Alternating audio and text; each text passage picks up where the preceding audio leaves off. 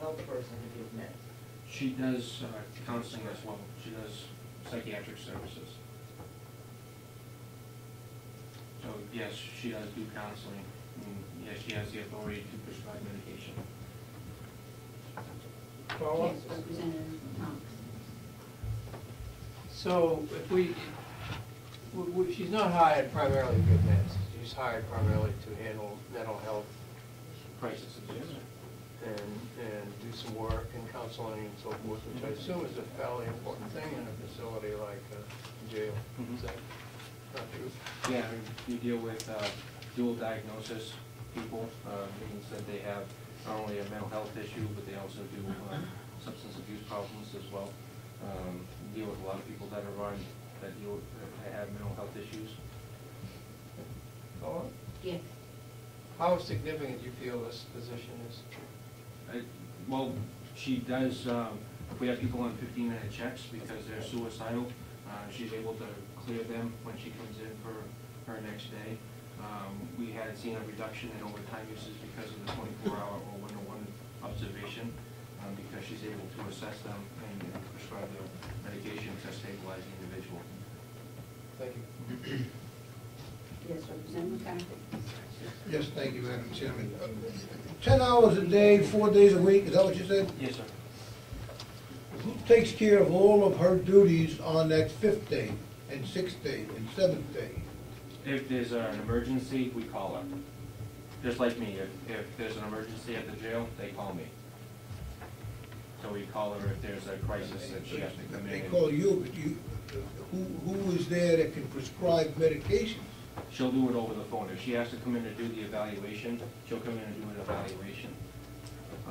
So we're covered as far as where she's not working on Mondays. She doesn't work on Mondays. So if we have a crisis that happens, the medical staff will call her, and if need be, she'll come in to do the evaluation and then prescribe whatever needs to be prescribed.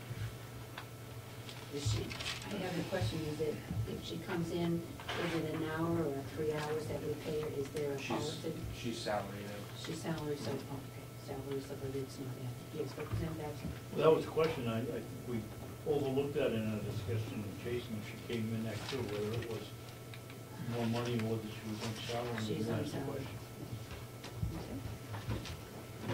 Okay, I would like very much to move on, seeing if we can ever get through the day. Yes, Representative Alden. Thank you, Madam Chair.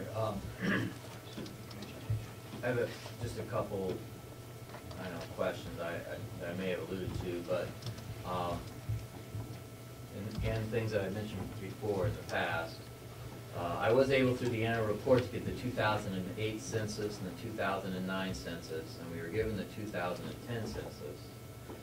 But as part of the information I would like to see is also an additional 3 years, 2007, 2006, 2005 prisoner day census.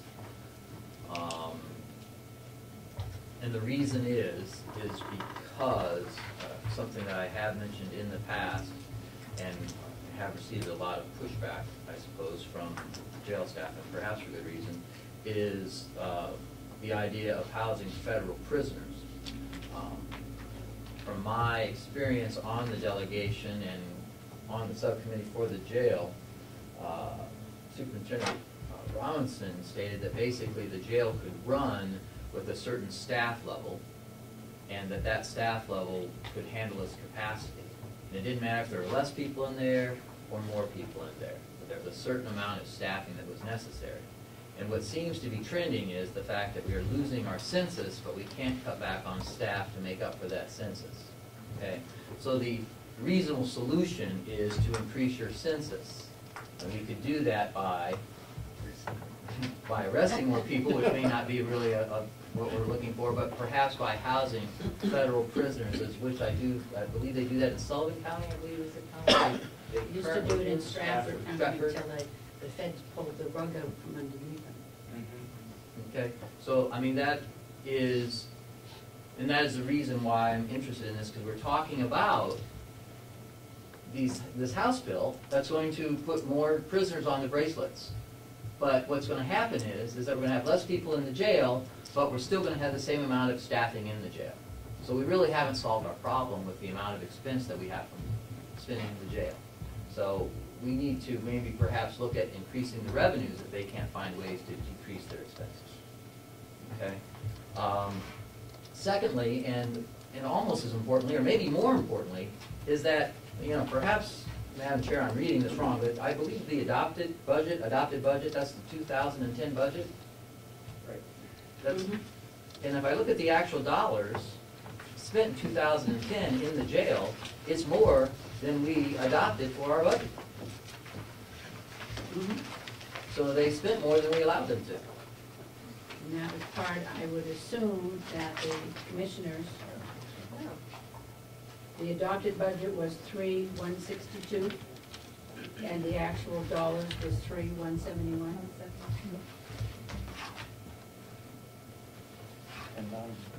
Yeah. Now, did you do an approval, because you haven't asked us for those approvals. So, commissioners, is something you need to look at there. And also, I just want to, if I may, reiterate that this is the second time that the jail has overspent the budget within the past, I believe, if it wasn't last budget cycle, it was the one before that. Within the past 3 years, this happened twice in the jail system. Yes, absolutely. I can recall it vividly. I may be getting older, but I'm not quite that old yet. It may have been, actually, was, I think, might have been, was when, it was before Commissioner Albee came into office. That year, right when he came in, that year, I believe it was also overspent, when Marge Webster was still Commissioner before. Yeah. That's my recollection, so you can figure that year out. Was that 2007 then, it must have been, because you came on, elected in 2008?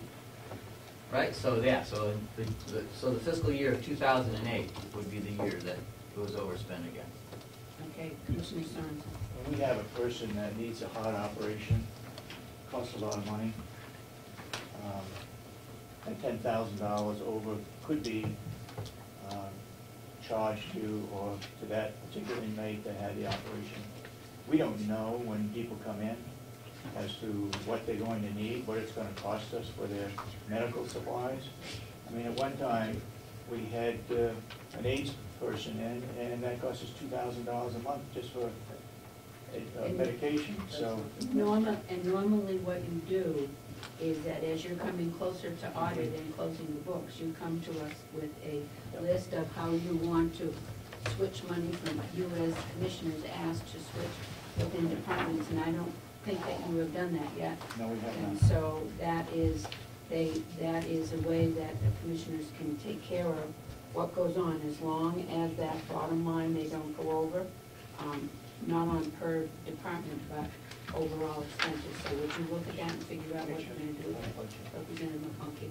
Madam Chairman, if I'm not too far off here, it's my understanding that we have arrangements with some of the other counties to take some of their prisoners from time to time. And it's my understanding that we take female prisoners from Coos County. Are we being reimbursed for that? And are we, if we're not being reimbursed for that, are we making sure that we're sharing our people with them so that we're at least breaking even with that? We do. We ship people around the state. Matter of fact, I have 9 people out on transfer right now. So there is, you're right, we don't bill Coos County for their females. But when reciprocation, they don't bill us for when we send people up to them. Or neither does any of the other superintendents right now. The only cost that they're incurred is their medical costs. We incur their medical costs? And then we get, if we're holding the Coos County inmate, then they reimburse their medical costs. So Coos County would take care of the medical costs from, Representative McConkey. So if, are there any numbers on Coos? Did they ship us 10 and we've shipped them back 10? Is that pretty much the arrangement over here? Are they taking more of theirs? I don't have that information. I could honestly tell you that we take more of their females than we ship up to them. Yes.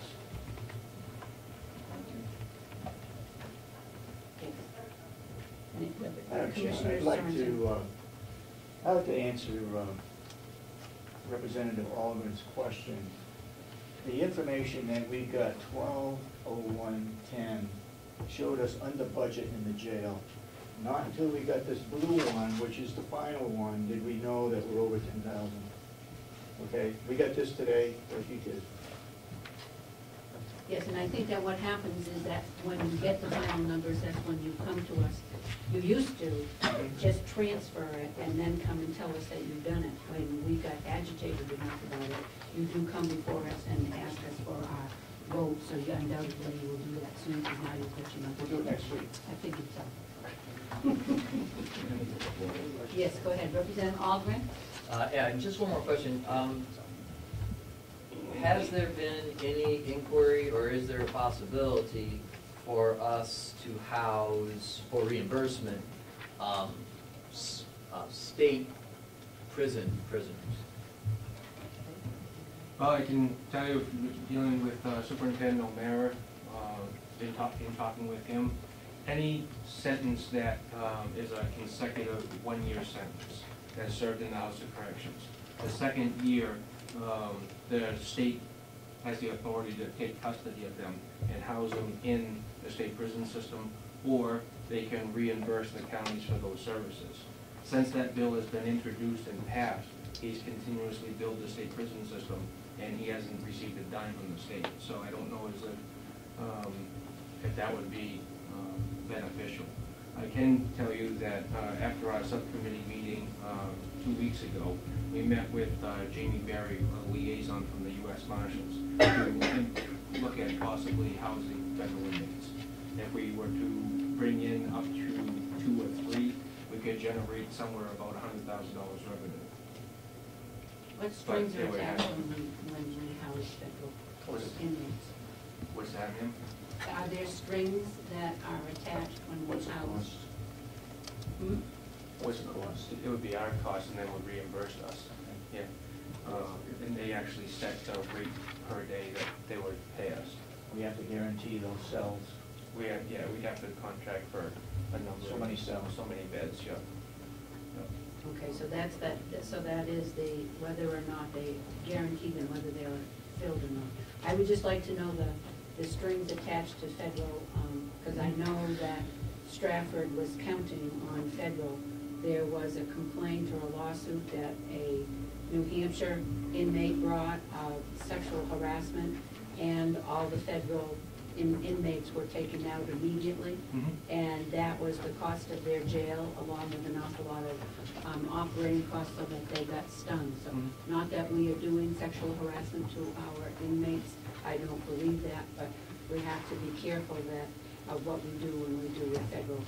And if this is to move forward, I would like to start off as a pilot program, do 1, 2, maybe 3, and see how that helps us. And this is the first time the commissioners are hearing this, so I need to review the packet and then present it to them for their input and their approval, and then it can be presented to you. Okay.